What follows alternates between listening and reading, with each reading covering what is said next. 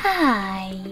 In front of me is TECNO Spark 10 Pro, and today I would like to show you how you can switch on or off adaptive brightness.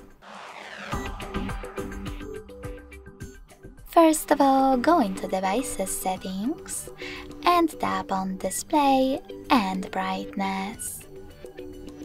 After that, click on Gray Switcher next to Adaptive Brightness feature in order to activate it. If you wish to switch it off, click again.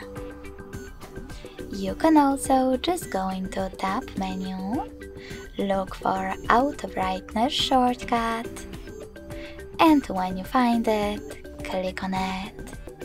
If it's blue, that means that adaptive brightness is on.